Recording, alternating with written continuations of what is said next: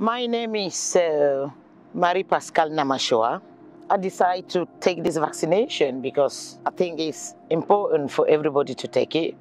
And I've been through a lot with the COVID, and I feel the vaccination is going to make things better. I never had a symptom, and my other half had a symptom, and he took the test, and I said, I'm going to go with you with the test, to take the test. And we went together, we took the test. He was ill and I wasn't. And 4 days after I took the test, I just break. And I couldn't breathe. I was coughing a lot. And I was sneezing everywhere in the house, and that was for the first day.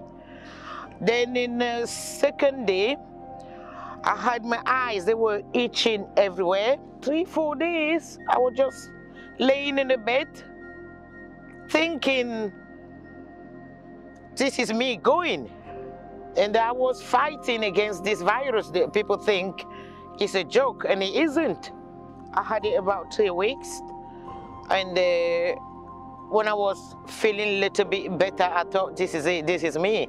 Because I'm really a stronger person. I don't let anything beat me. But COVID just break me in half. I couldn't stand for more than 20 minutes. I think going through with the vaccine is going to help.